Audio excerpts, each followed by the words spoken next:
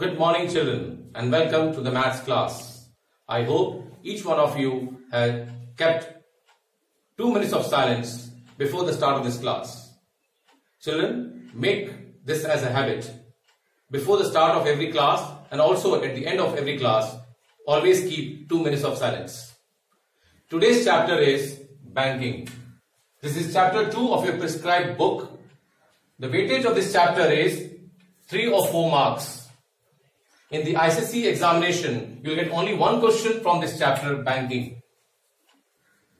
What is banking? Banking is an industry that handles cash, credit and other financial transactions. A bank is a financial institution licensed to receive deposits and make loans.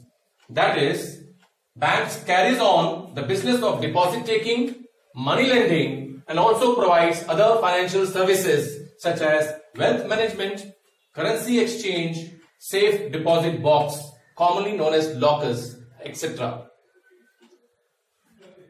Different types of bank accounts.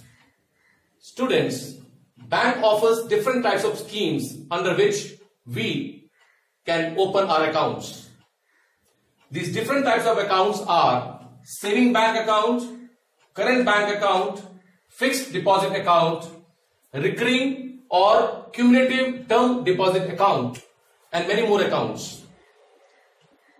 We shall study only about recurring or cumulative term deposit account, as this is only the part of our syllabus.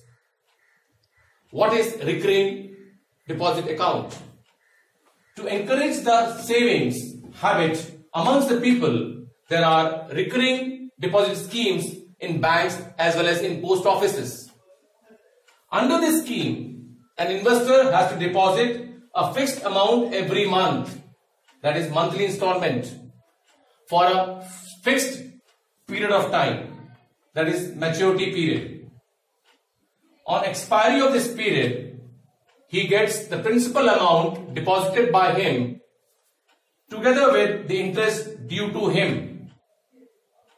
The amount received at the end of the maturity period is called maturity value or maturity amount.